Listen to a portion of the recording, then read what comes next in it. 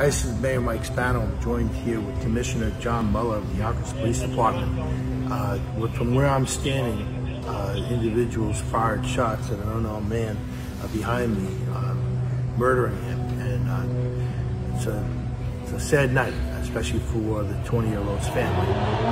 Given their loss, I want to offer our condolences to the family of the victim. At the same time, I want to assure the residents here of Lawrence Street that the Yonkers Police are committed to making sure that we find those who perpetrated this crime. We expect that we will. There's a tremendous amount of evidence that is left, and we believe that they'll be able to wrap this up pretty rapidly. But at the end of the day, when you look at the streets of American cities, and the fact that over 40 young men die in the streets of American cities all across this country, again, cries out to say, what are we all doing about this? Where's the outrage? This is where the outrage should be. This is where the reforms need to be made.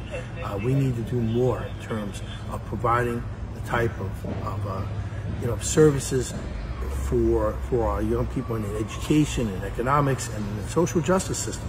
But we want to make sure that people have hope and that they can see that there's a future. And what we saw here last night was not that. And I'm hoping. I want to give again, say thank you to the police commissioner, because I know YPD will do what they're supposed to do.